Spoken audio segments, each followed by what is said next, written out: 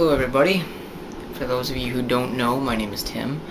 This is the first official video for PIT, or Prime Investigation Team.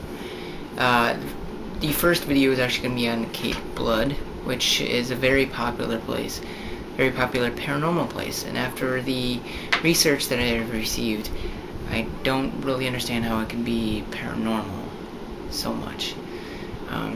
What I'm going to do is I'm going to tell you some background information on Katie's parents, and then I will tell you some of the information I received about Katie, or Kate M. Blood, as most of you know her by.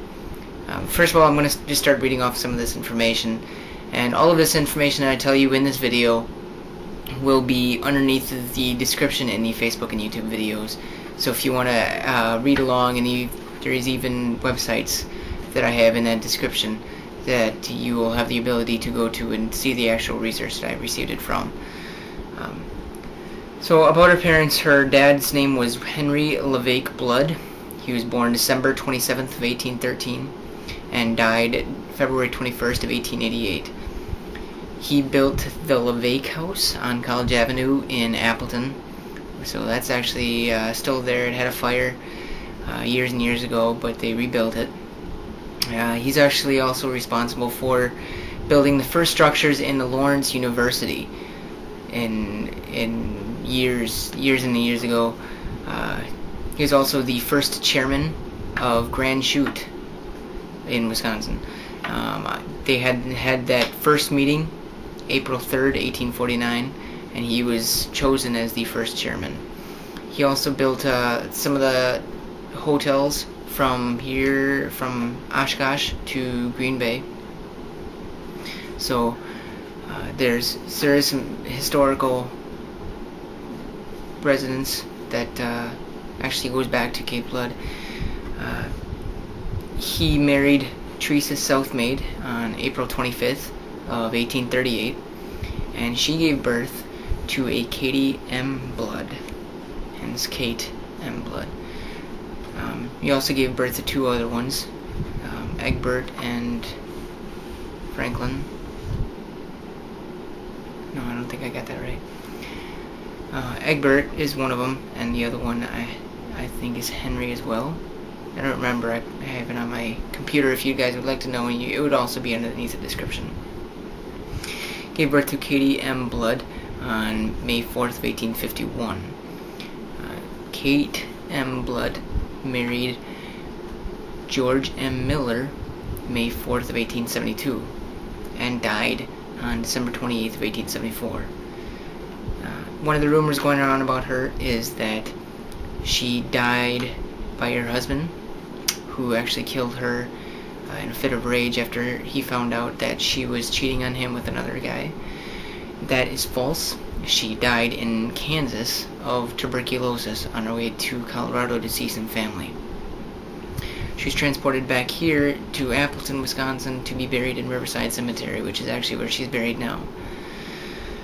She did not kill any of her family, as well as their children.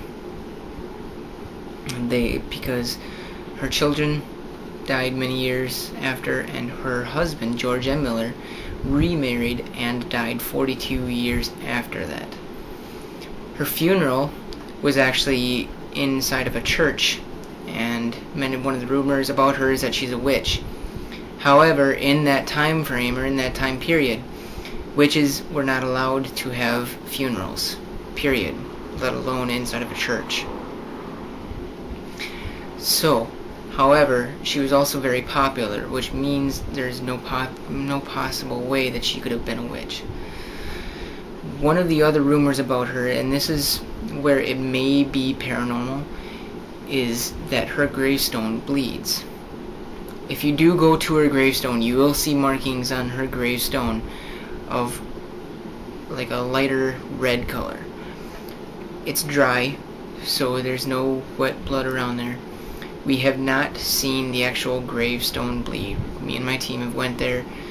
We have not seen it bleed at all. We have not felt anything. We haven't felt any uneasiness, any cold spots. Nothing has been felt there. The gravestone has not bled since we've been there. And we see no reason why this Kate Blood gravestone should be claimed as paranormal. However, there may be an opportunity on Halloween night or special nights such as her birthday or her death date that there may be a little bit more activity than we have captured. However, we have not gone on those nights, so we cannot claim this as not being paranormal. However, the nights that we have went have not been paranormal. This is just some evidence that we captured, some background information that we have.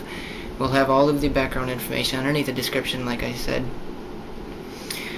And that's all we have for Kate Blood. The next video we're actually working on is actually on Bigfoot. We just finished an interview with two people who have both heard and seen Bigfoot.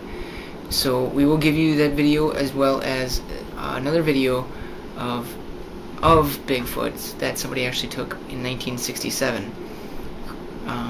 So we will have that as well as a sound recording of a howl supposedly from Bigfoot in the next video.